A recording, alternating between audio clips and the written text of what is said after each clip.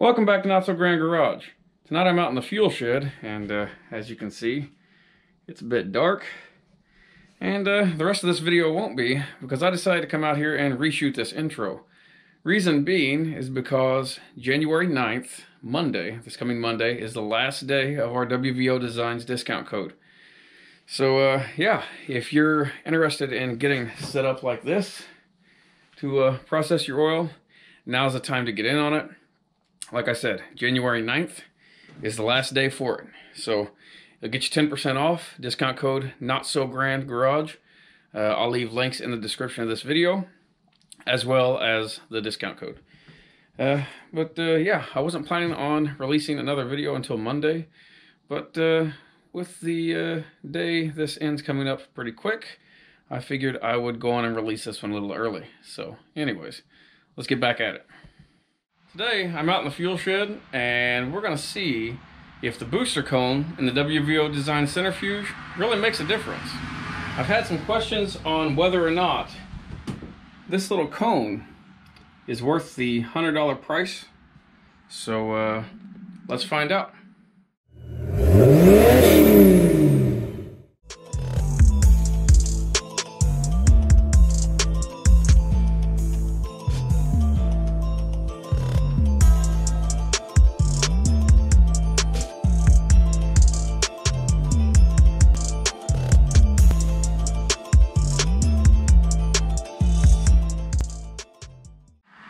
So, in traditional small batch fashion, we will run 5 gallons up in that bucket up there, heated to 200 degrees, ran through the centrifuge, minus the booster cone.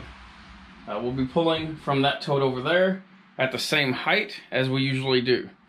I'm not going to do an initial pass because I've done that in several videos, so it's always about the same, so I'll just edit in a clip from that. It's usually around 1.5 ounces of material removed, but yeah. Got our scale zeroed out.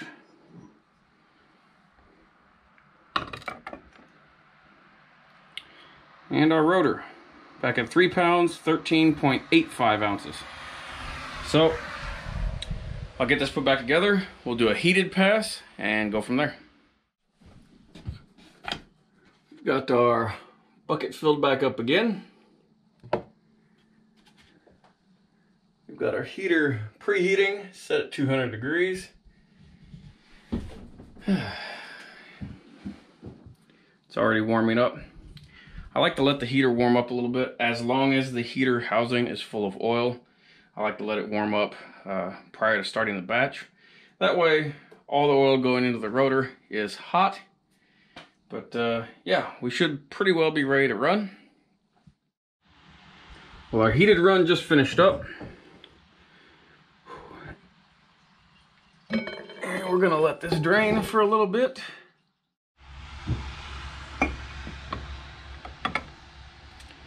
We are at 3 pounds, 15.4 ounces. So we will go on, and I've already got the bolts loose from the cone. We can pull the cone out, and we'll see if this makes a difference or not. I'm gonna go on and wipe the bowl out and get a pre-batch weight. We'll get all set up and get it running. Our bucket is now full, and our rotor bowl is wiped out. So we're going to go on and get an empty weight on this. Scale is zeroed.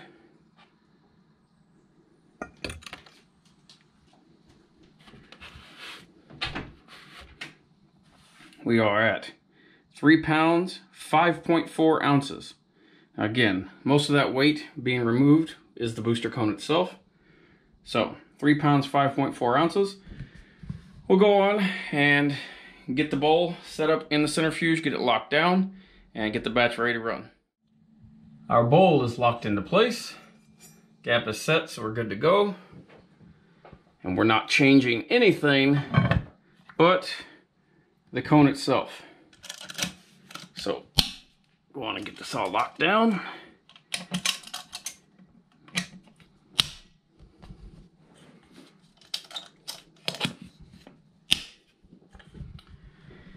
Now, I'm going to go on and preheat the heater like always.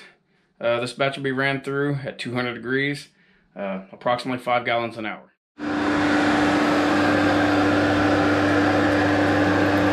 Oil is flowing, but I've noticed a change right off the bat. With the cone removed, I'm now getting vapor coming out of this point here, which I've never had that happen before. Not since setting it up with the heat trap and all that. So it's just an interesting little note. I don't have any hose laying around to route that outside, so I'm just going to keep the doors open in here, let this run through. It'll take approximately an hour, and we'll come back out here, get final weights, and find out what's going on. The batch isn't quite finished yet. I wanted to show you something. This is still from this tote, same height as the baseline run, but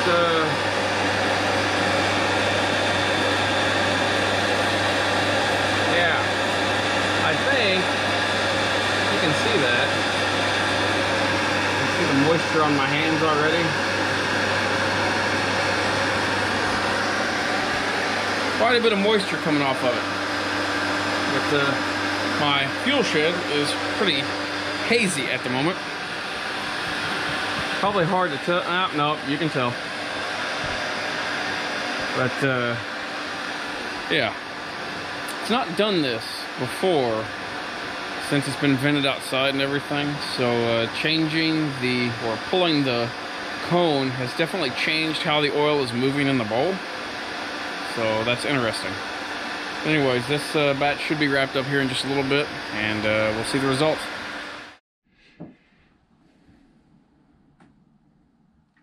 So we've got our scale zeroed out again,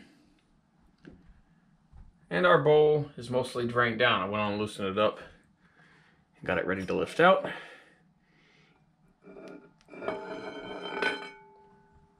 And straight down on the scale. So 3 pounds, 6.7 ounces, which the original run was 3 pounds, 5.4 ounces. So you're looking at a difference of 1.3 ounces. And on a typical batch like this, we see 1.5 to 1.55, 1.6 ounces of material removed with the booster cone in place.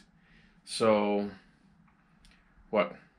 1/4 ounce more material removed with the booster cone in versus without it on our 5-gallon small batch rig. So, is it worth the money? That'll be up to you. I'd say, depending on how clean or how dirty the oil is, that will make a difference in how much of a difference the cone makes. But, yeah, I mean, for a $100 upgrade, when you're purchasing the entire unit, if you've got the extra coin, yeah, I'd go on and get it. You might as well pull as much as you can out of each pass. So, yeah, I'd get it. I'm happy that I bought it initially, so it is what it is. So there you go. Hopefully that answers that question. So I'm going to wrap this up here. If y'all have any comments, questions, complaints, drop them in the comment section below. If you would, hit that like button because that helps us out.